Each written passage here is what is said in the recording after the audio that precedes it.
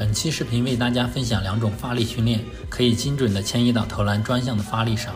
第一个是杠铃的肩上推举，需要注意的是重心的控制，整个行程保持肩部与足中几乎在一条垂线上，做上下的屈伸，不要做成深蹲，做到1/3蹲即可。追求的是下肢蹬伸的速度。此训练可以改善手快脚慢、发力脱节以及重心前倾或后仰的问题。第二个训练是跪姿的双手推举，主要利用髋爆发来完成推举。